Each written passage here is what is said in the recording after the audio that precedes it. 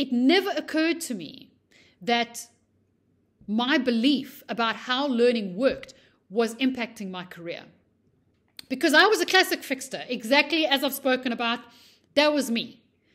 Great marks at school, always in the top 5. And the first thing that I ever failed was one of my tests, test 1 for financial management in CTA. And it broke me.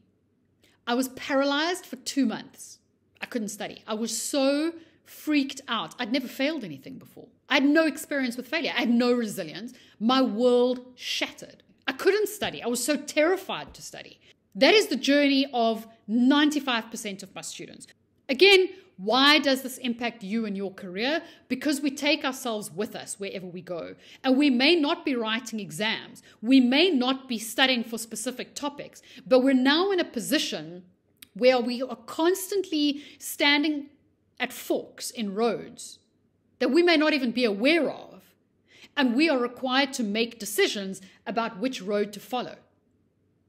And some of our decisions professionally may be the safe road versus the stretch road. Or, and in my case, it definitely was the case, I was walking along the road and I didn't even know. I wasn't aware that there were other roads. For me, there was no fork in the road. I was just following one road.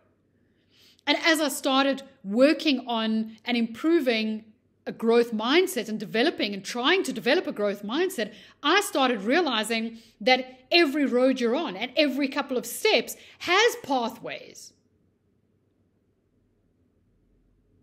that you could take. Or, even scarier, you can create pathways.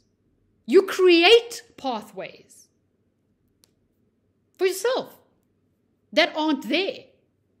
So the same mindset that makes a student step back from asking questions in class, that makes them step back from trying to do questions before they feel ready, massive issue, is exactly the same mindset that causes us to stay on the road, to stay safe, to not step forward, and to not create our own paths, to wait for other people to tell us that we're ready, to wait for validation, to look for jobs instead of creating our own businesses, for example.